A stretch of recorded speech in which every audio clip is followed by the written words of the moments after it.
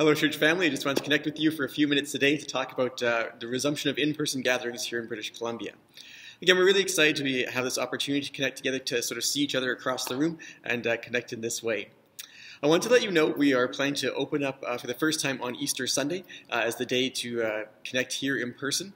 It looks like in the current variants that we have to the health order that the regulations are that we'll only have 4 days to be able to have gatherings over the course of time, so we want to make all of those things count. So we want to use Easter Sunday and the 3 Sundays following that as our 4 days over the course of the months ahead, in hopes that perhaps we might get a few more days or even be able to continue to meet as time goes forward in those days to come.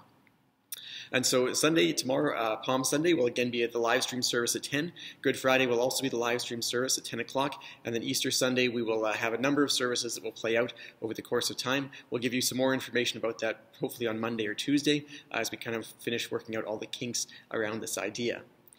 One other thing we want to make sure that you're aware of is we want to make sure the expectations for these events are as accurate as they possibly can be.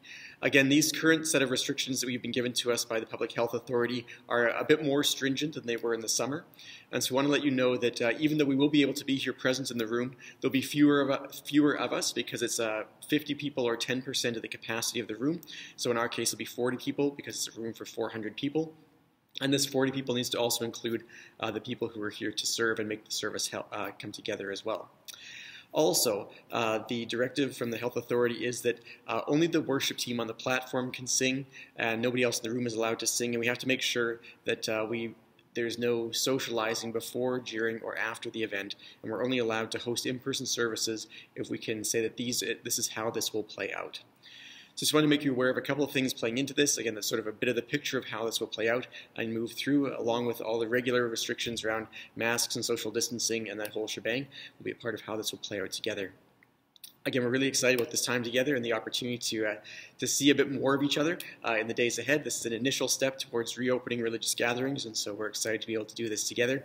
Looking forward to it. I would ask that you would pray for us for wisdom and guidance and clarity and creativity as we continue to work through these things. And I look forward to seeing you Easter Sunday in about 8 days.